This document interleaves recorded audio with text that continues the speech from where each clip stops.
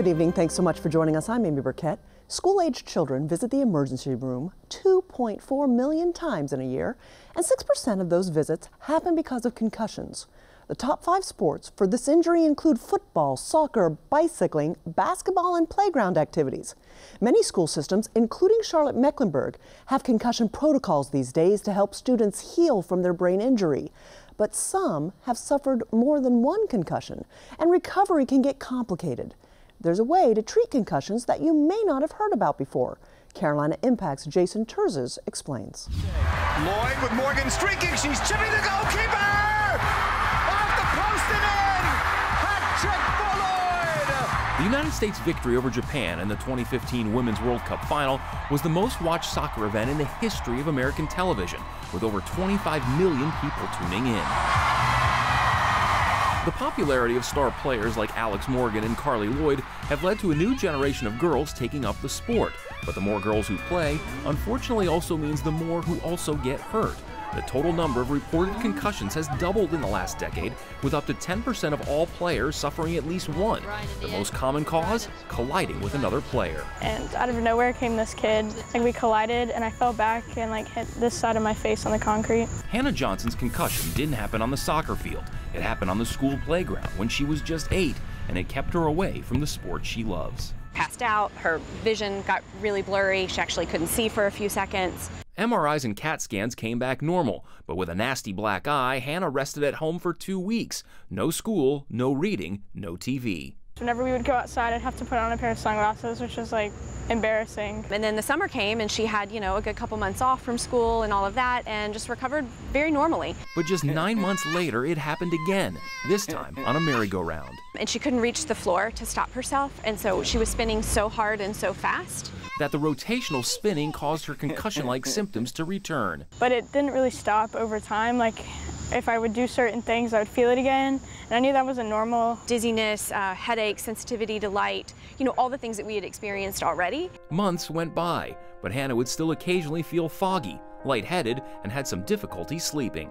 After seeing multiple doctors and physicians and physical therapists, we went, you name it. Hannah got the news from doctors she was dreading. No soccer, not for a full year. And I remember every time they'd tell me, you can't play soccer, and I'd walk out of there crying because I just wanted to play again. And when we had to take that away from her, it sort of burned out a little spark in her, and that broke me.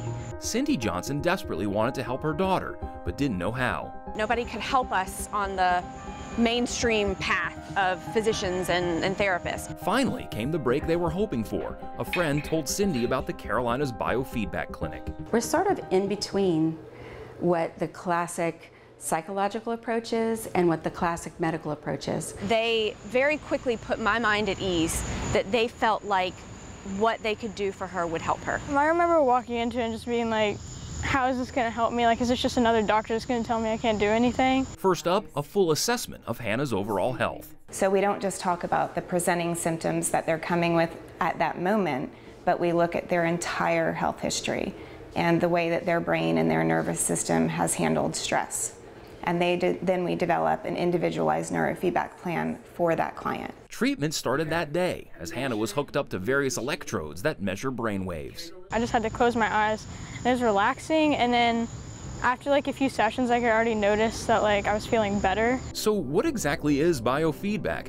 Well, without getting too technical, it's the process of using electrical sensors to measure physiological activity such as brain waves, heart function, muscle activity, breathing, and skin temperature, and then using that information in conjunction with changes in thinking, emotions, and behavior to support desired changes. Biofeedback promotes relaxation. It's been found effective in a number of issues, including migraines, sleep issues, and attention deficit disorder. Some people use one thing, others may use 2, 3, 4, 5 of our techniques. It just depends what we're kind of going after. Melanie Berry has her master's degree in psychology and is board certified in biofeedback. She owns and operates the Carolinas Biofeedback Clinic.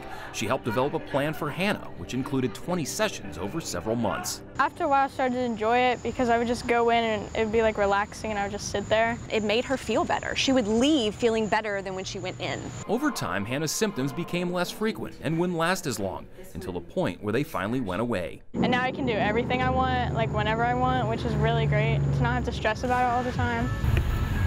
Now in 8th grade, Hannah is in her 3rd full soccer season since returning and feeling better than ever. She wears a concussion headband just to be on the safe side. She is at the top of her game, both socially, academically, athletically. She is exactly who she wants to be right now. And I didn't know for a period of about 6 months to a year if I'd ever see that again. To say that I'm over the moon and elated would be an understatement. Although growing in popularity, biofeedback isn't considered a mainstream medical practice. Critics question how it compares with more conventional methods. But for Hannah, the results speak for themselves. For Carolina Impact, I'm Jason Terzis reporting. Thanks so much, Jason. If you want to explore biofeedback, you need to know it's often not covered by insurance. Talk to your doctor first and do your research on both the biofeedback treatment options as well as the cost. Well, getting